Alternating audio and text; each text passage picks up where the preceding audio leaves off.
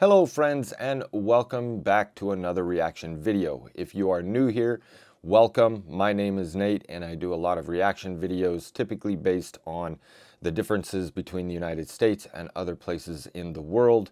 And if you are a returning viewer, welcome back. In today's video, it has something to do with what I've been talking about in my last few videos. If you haven't seen my unemployment vlog series, I will link it down below.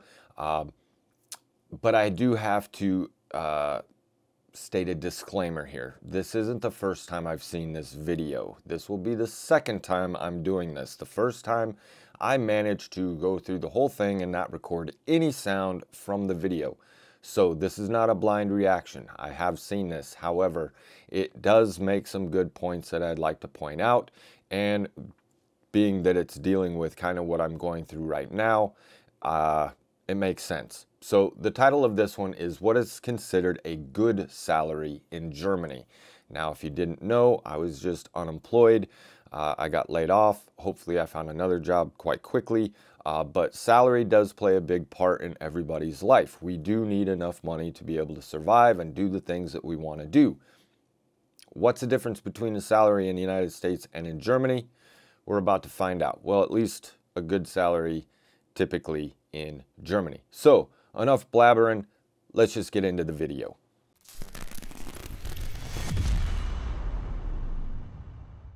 If you ask 10 different people what a good salary in Germany is, you will most likely get 10 different answers. That's because this is a very subjective question and the answer highly depends on your lifestyle, age, and where do you live.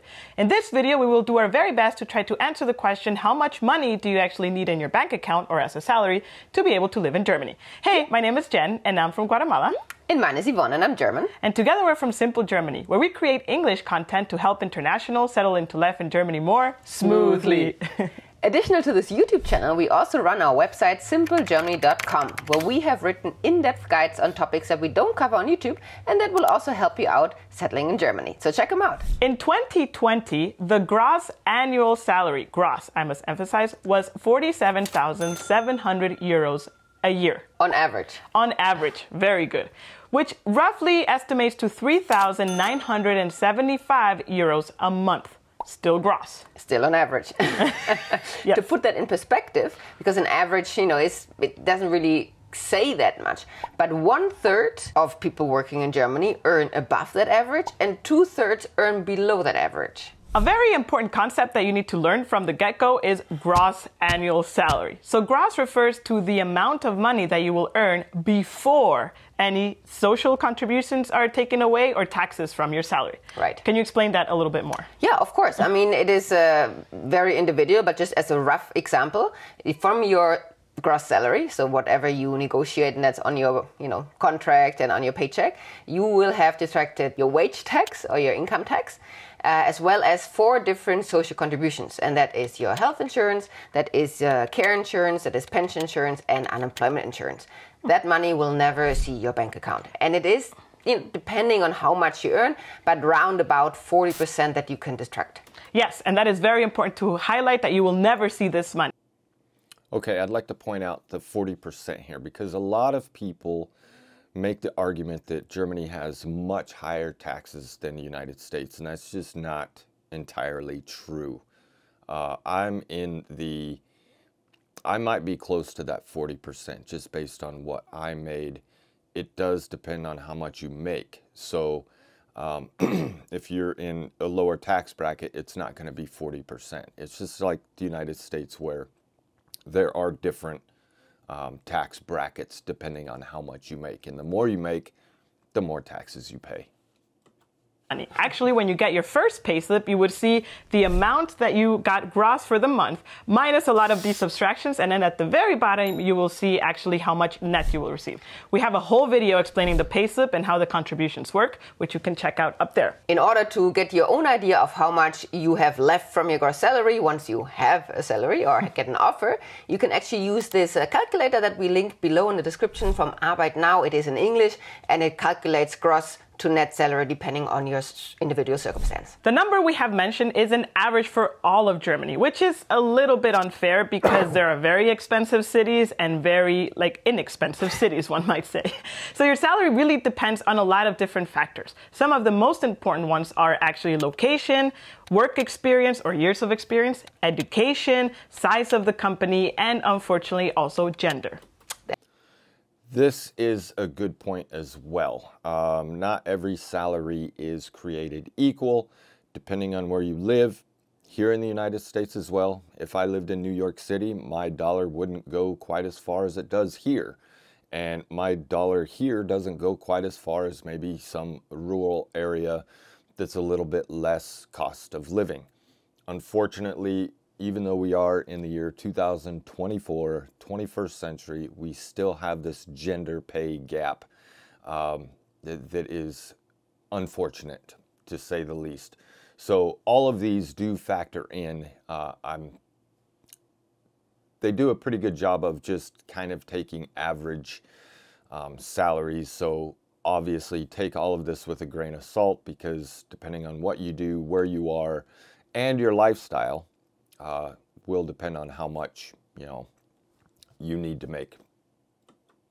That is true, yes. So to give you an even better understanding, let's compare some of the most favored cities for internationals in Germany and go by average salary based on location in Germany. These numbers are from the website Gehaltsvergleich.com, and we start with Munich. So in Munich, the average gross salary is 46,752 euros per year. In Düsseldorf, it's 45,468 euros per year. In Stuttgart, it is 47,580 euros per year. In Hamburg, 41,976 euros per year. In Frankfurt, 47,856 euros. And Berlin, it's actually 37,800 euros per year gross again, right? So that's based on location, based on a full-time 40-hour work week. Now, it's interesting. Munich, being one of the most expensive cities in Germany to live, is less average salary than some of these other places. And Frankfurt being the highest,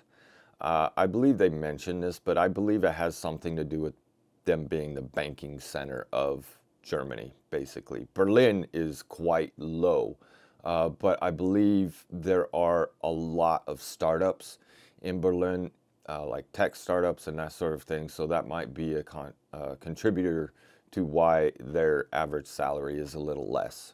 You're going to make a little less money at these startups compared to salaries from a well-established, larger company.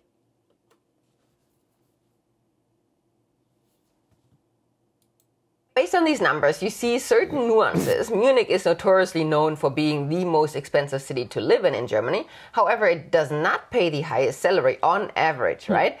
It is close to the top range, but Stuttgart and Frankfurt pay more. Stuttgart being also in the top 3 of the most expensive cities, and Frankfurt as well, and it's the banking capital, so I think that has a high influence. But you see this big gap between all of the cities mentioned and Berlin. Yes. There's like a 10,000 euro gap gross per year in salary. And that is because Berlin per se, in terms of like supermarkets, food, dining out, it is not very expensive. However, rent in Berlin has skyrocketed in recent years. And I mean, not to the level of Munich, but still is more expensive. So that's why in Berlin, you really also need to pay attention to your salary. If you're liking this video, please make sure to consider hitting that like button. And if you haven't subscribed to our channel yet, then make sure to hit that red button down there at the bottom. That would really help this channel out. And if you want to go an additional extra mile, you can always buy us a coffee at simplegermany.com/coffee. This is a virtual coffee that is a small donation to help us continue with Simple Germany. Thanks for your support. Now that we touched the subject of location and how that affects the average salary, now let's talk about like the work or the profession itself. As we mentioned in another video on how to get a job in Germany without speaking German, we highlight that if you are in the tech or IT industry, your chances of getting an English-speaking job is a lot higher than in a non-tech industry. That's why for this specific portion of the video, we will talk about tech-related jobs. Or at least digital departments, right? It doesn't have to be a tech company per se, but the digital department in a company. That is a very good point. So we will mention 3 of the most popular, let's say, digital job titles. Job titles, yeah. Let's start with the project manager. Depending on your experience, for a project manager, you could earn on average between 52,000 and 67,000 euros gross a year. And depending on experience here ranges if you have less than 3 years experience versus if you have more than 9 year experience. So that really is a big difference also in terms of work knowledge. Now let's go. This one really caught my attention because project manager, if you're a project manager professional, here in the United States, a lot of those jobs typically are in the health care field. Not all of them. There's tech, there's construction, there's, that sort of thing. But a lot of them are health related. But I went through a project management professional course, and a lot of the starting salaries here are 6 figures. You're reaching that $100,000 a year mark. That's straight off the bat. If you have that project management professional 3 letters PMP after your name, you're certified, and you have to certify regularly. It's a lot higher. That 52,000 euro a year for less than 3 years is quite low to me. And even with 9+ years, you're still, $33,000 away from that 6-figure mark. So that one really caught my attention. Go to like a software engineer role. So as a software engineer, if you have less than 3 years experience, you could earn, or the average is around 54,000 euros. Whereas if you are like a senior, very experienced software engineer with more than 9 years experience, that number on average goes up to 70,000. Now, as a UX designer, as a very fresh UX designer, you can earn on average as little as 42,000 euros and as much as 54,000 euros on average if you have a lot more years of experience. Again, please take these numbers as a grain of salt because this is an average for the whole country. And as we have mentioned, that is very, very different in every single city. But just to give you an estimation of how much people are earning in these professions. Now, we also mentioned that gender plays a role in salary. And unfortunately, Germany, just like in many other countries in the world, also suffers from the gender gap pay. So on average, men earn 49,752 euros gross a year versus women 42,936 euros a year. I think that difference is quite high. That is quite high, especially because these numbers are based on same professions, right? Similar professions and not just taken out of the blue. Yes, so not all hope is lost. There are a lot of initiatives in Germany and within Europe to reduce the gender pay gap. And one of these initiatives is a company called 50 in Tech. And 50 in Tech, the name comes because they want 50% of the workforce to be women and to be paid equally as men. 50 in Tech also has a job board. And in that job board, they promote jobs from companies that have committed to 50 in Tech that they're open to more diversity and to have equal pay between genders. So that is pretty cool. If you're looking for a job that also, from companies that thrive with these values, make sure to check 50 in Tech out. Now, we also mentioned that the size of the company matters in terms of salary, and that is usually a fact. I mean, there are always exceptions to the rules, right? And technically what that means is that the bigger the company, meaning like the more employees and the more like corporate style it is, the higher your salary may be, versus the smaller the company is, the more like, let's say, startup-y, trendy, and less bureaucratic in that sense, the lower the salary is. Again, there are exceptions, but just keep that in mind as well. Yes, also the bigger the company, sometimes the bigger the benefits you might get. Yeah. For example, I worked in a very big telecommunications company, and there the benefits were really good. Yeah, like you got Christmas money, like a bonus, or like a summer bonus. So it was really, really good, and other perks as well that we're not going to go into in this video, right? We have still yet to answer the question, but how much is a good salary in Germany? And that's because it's not such a straightforward answer, but we're getting there. So please bear a little bit longer in this video because we need to give you a little bit more context. So in 2021, Stepstone, which is a very big job board also, or like where they promote jobs in Germany, did a study where they asked Germans, how happy are you with your salary? Exactly, and they took like 250,000 salary data points, so it's quite extensive. Yes, and surprisingly enough, 43% of the people that answered said they were super happy when they had a salary above 64,000 euros a year. Which is quite a lot higher than the average salary in Germany. Yeah, which is crazy, right? And 41% answered that they were not happy when they received a salary equal to or lower than 49,000 euros Which is a year. Still above the average salary in Germany. This, I think, can hold true in many places. If you, again, it depends on your lifestyle. I think that really plays a huge factor in it as well. If you're the type that likes to go out all the time and entertainment and dining and that sort of thing, you know, if you're not making above $64,000, you may not be able to afford all of those luxuries, so you're not going to be quite as happy. Whereas if you're somebody who doesn't do those things and likes to stay in and maybe go out once in a while and doesn't spend money on a lot of things, maybe $49,000 is enough for them to be happy. So, you know, this whole thing is averages, and a lot of factors go into play with all these numbers here in the United States as well. So this can lead to a conclusion that if you, let's say, earn 50 and above thousand euros gross in Germany, you could be on the stepping stone way to becoming happy, or being happy. Or being happy with your salary. Again, how much money you need to live happily and comfortably in a country really depends on you and what kind of lifestyle you want. Exactly, yes. When I first moved to Germany, I earned way below average. My first job in Germany, and mind you, I was already like mid-20s with 4 years of work experience abroad, was way below average as well. Yes, however, I remember that time I was very happy with my salary because for me, money is not everything. And for me, one of the biggest reasons why I moved to Germany was to increase my quality of life. So even though I had less money, let's call it, sorry, we're in Germany, less money, I had a lot other perks that, for example, in Guatemala, I didn't have. We have a whole video of like 10 things I love about living in Germany, which you can check out there to know a little bit more of what I'm talking about. And that for me was a big game changer. And obviously through time, more work experience, I also changed roles between customer service and being a software engineer. That totally increased my salary range as well. Right, but also me earning below less salary. I had my own apartment. I traveled. I mean, obviously, I didn't do luxury travel, but again, I traveled. I, got to see places. I did go out. Again, I didn't go out every week and dining, but I had my beers by the Rhine. So it depends on your lifestyle, but more importantly, also depends whether you're moving alone or with family, right? If you have a partner to support, children to support, that of course you should take into consideration and maybe then obviously strive for a salary above average. Yes, I 100% agree. And also that also leads to the question, how about purchasing power? Because like we mentioned, money is not everything in a country. You kind of need to know how much can you buy with that money. We have a very kind of geeky explanation in our guide, which we're not going to go to in this video because that would be way too much for this video, which you can check in simplegermany.com. We will link it in the description below.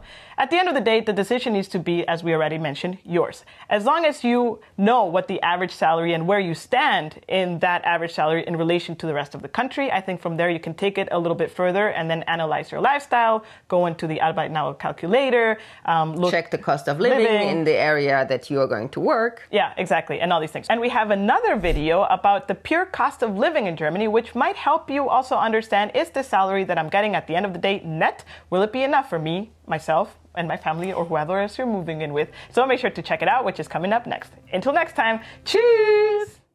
Okay, so I think they made a lot of good points there. It was very broad, a very wide angle view on the subject. You could go really far into this and, have numbers coming out your ears with this. But I think at the end of the day, a good salary is subjective, right? It depends on the person. It depends on who you are, what you like to do, where you live, what your goals are, financially. That's a lot of what comes into play as well. So you can't have, I need to make X amount of dollars across the board for everybody and those people would be happy. It just isn't the case. I think for me, some of these average salaries for the positions like the UX designer, the software engineer, the program manager, I make or made almost the top of some of those, well above the UX designer and with 9+ years of experience. So that was kind of shocking that just the position I had made more than some of these other tech positions with, twice as much experience. So it's going to be interesting when we move over there and, my wife is a teacher. We already, kind of know what to expect with that. But for me, depending on what I'm doing here and if I can transfer over to Germany or get a job with a related company over there or a related field, you know, it's going to be interesting to see the difference. But I think what it really comes down to as well, and like they said, the next video coming up, and I might, you know, bookmark that one to react to as well. But the cost of living, you know, depending on where you live and how much things cost, is going to play a big part in your salary. And for us, where we plan on moving is Rhineland-Pfalz, not the most expensive place in Germany to live.